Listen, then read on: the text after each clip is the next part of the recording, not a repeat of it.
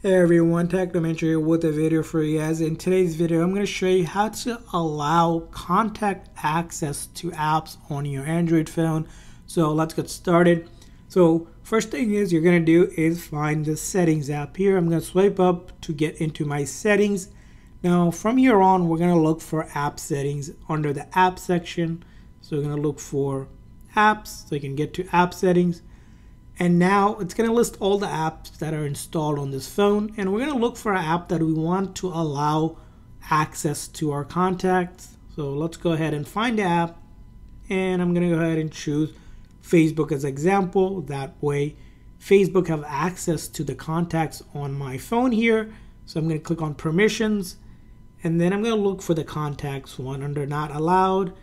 So I see contacts here. So I'm going to do that and click on allow. And then go back, and now it's going to be listed under allowed, which means that Facebook will have access to my contacts in order to help me better find friends and family that are already in my contact and that I'm not friends or friends with on Facebook. So that will allow you to do that. And you want to go back here for each app that you want the app to have access to your contacts. So just go through each of them. For example, maybe Instagram. Right, same thing, permissions and contacts. I'm going to allow, go back.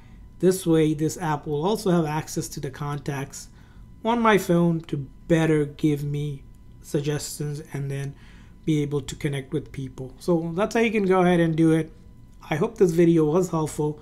If so, please consider hitting a like and subscribe button for more tips and tricks for your Samsung or Android phone. We'll see you guys next time.